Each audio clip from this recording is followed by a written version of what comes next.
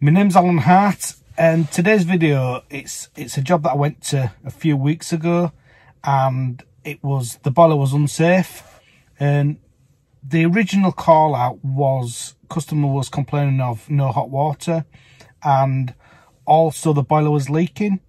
And when I got to the property, when I got to the house, the customer also told me they've been getting headaches as well.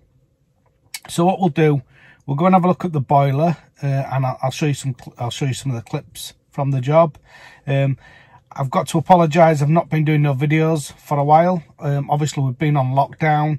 My wife's got suspected coronavirus, and she's been in bed now for about 8 or 9 days. So it's been a bit of a tough one. But yeah, let's get over to this video.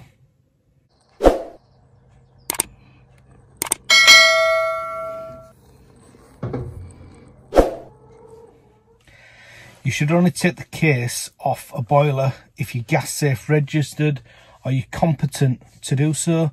We have specialist equipment for testing and making sure that it's all correct afterwards. So although some things look quite easy and people do videos on YouTube and stuff showing you how to do stuff, you must always use somebody gas safe. So this is one of the devices that we use, and this is a flue gas analyzer, and we have to have these calibrated every 12 months to make sure they're safe. We also need to do stuff like testing for gas leaks on services. So sometimes when things look really easy, that's only because the person that's doing it knows what they're doing. So as I say, always use somebody who's gas safe registered or competent to do so, and you must have all the correct safety equipment to be able to check it as well.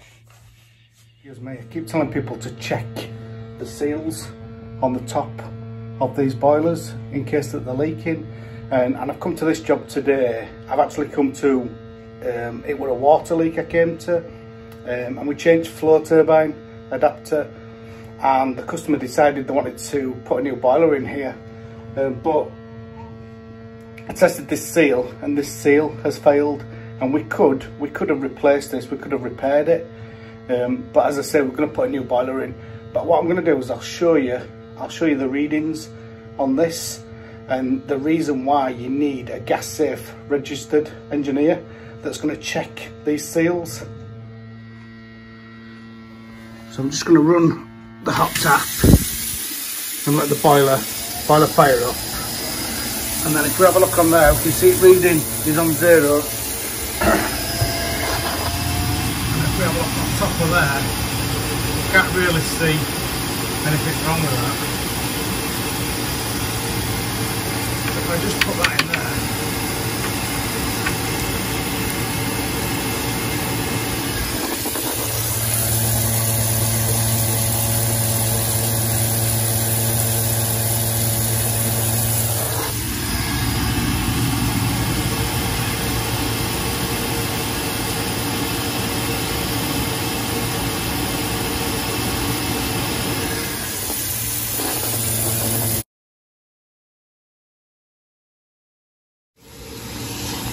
so you can just see why it's important to check these seals. We'll take the fan out now, and I'll just show you the seal on the top of this.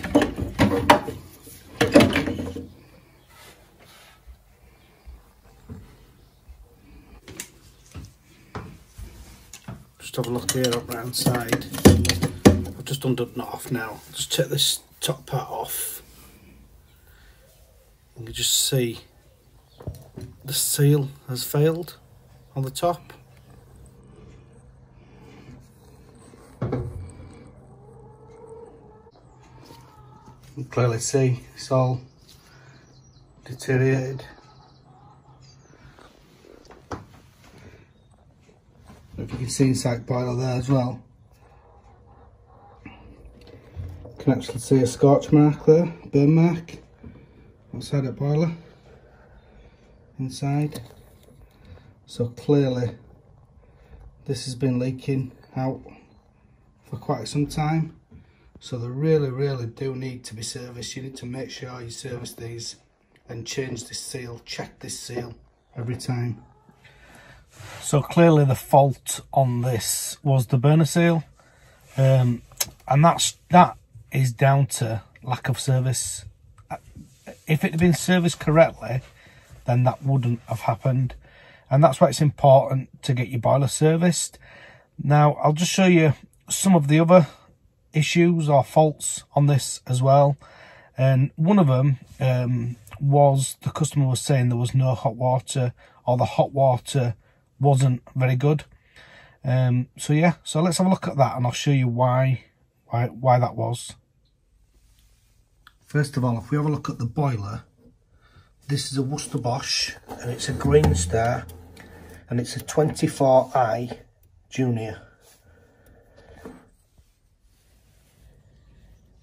If we have a look at a 24 kilowatt boiler, this is the instructions from a Baxi, but the Worcester ones will be very similar. So that's the 24 kilowatt, and at a 30 degree rise you'd get 11.43 litres a minute, and at a 35 degree rise you'd get 9.8 litres a minute. So the customer had said they had poor hot water on this job, and as you can see there, this is a 24 kilowatt boiler, and the flow rate that they had coming out of their tap was quite high. And what that means is when you run it high, when you run the flow high, the water, it didn't get a chance to get hot because the boiler was only a 24 kilowatt boiler. Personally, I wouldn't have installed them a 24. I would have put a bigger boiler in, maybe a 28, and that would give them better hot water. So yeah, that's the reason for the fault on this job, or not a fault with the boiler, but the reason why the hot water wasn't working as the customer would expect it to work. If you've got a smaller output boiler, then there's a good chance if you turn the flow rate down to what the boiler manufacturers say, then it may be that the boiler is actually working correctly. Just running this boiler down now. If we have a look at the condensate trap, we can see that it's probably never been serviced, or certainly that trap's not been cleaned out for a long time. I'm just taking the expansion vessel out on this now, and it's very heavy and it's full of water, so we know that expansion vessel is faulty. That could mean it just needs pumping up, because obviously it's not been serviced for a long time, and it could be that the expansion vessel has failed as well. But we're just going to put a new boiler in here. So I'm just going to give you a recap now on this, and also give you my opinion, because obviously different people will have different opinions. And yeah, please, if you can, put your opinion below. So my opinion on this, the customer mentioned headaches. Now that could be anything, but this boiler is room sealed and it's got a seal around it, so you wouldn't expect to be able to, even though that was leaking, you wouldn't expect the fumes to be coming into the room. The other issue, obviously it was leaking water, so I changed the flow turbine adapter, and I did that before I run the boiler, and I didn't charge the customer for that because I didn't want to run the boiler while the boiler was leaking. Didn't want to risk getting water on the board, so I changed the flow turbine adapter, and then I did all the safety checks and checked that flue seal, that burner seal. Obviously seen that was leaking. Obviously the boiler needed a good service. The biggest issue on this boiler was down to the lack of servicing. So it could have been serviced. We could have pumped the expansion vessel up. We could have changed, well, I did change the flow turbine adapter. We could have cleaned all the condensate out, and we could have brought the boiler back to life. But even so, then it was only a 24 kilowatt boiler, which in my opinion, and as I say, it's all about opinions, but the customer wanted a greater flow rate and better hot water. So putting a 28 kilowatt boiler in would mean that it was better for the customer, and they would get a better flow rate. And the customer actually phoned me, messaged me, actually WhatsApped me a few days later, saying that they were so happy because the boiler was now working. It was now working really well. What else did we have? So we had the hot water. So we spoke about hot water, a bigger boiler. But just one thing to say about the bigger boilers: don't put massive boilers in. I see a lot of people putting 40 kilowatt boilers in, 40 kilowatt combis, and I personally wouldn't put a 40 kilowatt combi in unless it was absolutely needed, because the heat load, a lot of the time they don't modulate right down, so they're massively oversized. But that's just my opinion. So just try and fit the right size boiler for the property. Yeah, I think that's about it really. With the new boiler that we installed, I put them a 28 kilowatt boiler in, and I put them a Nest in, and they're really happy with that.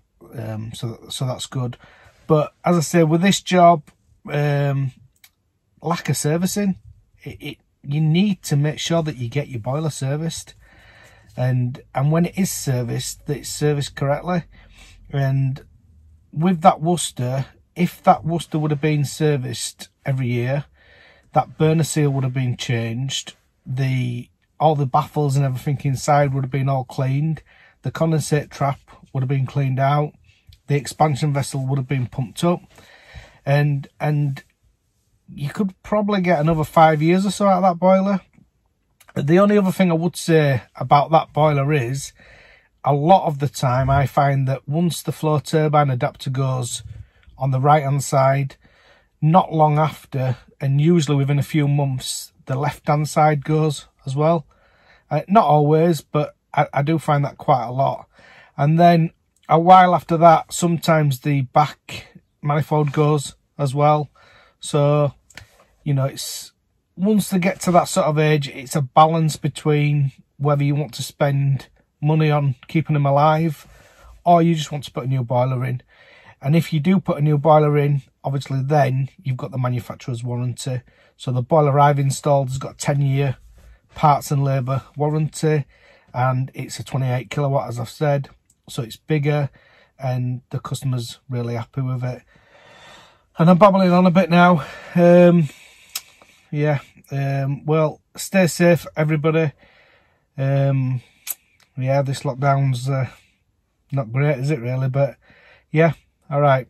Thank you for watching.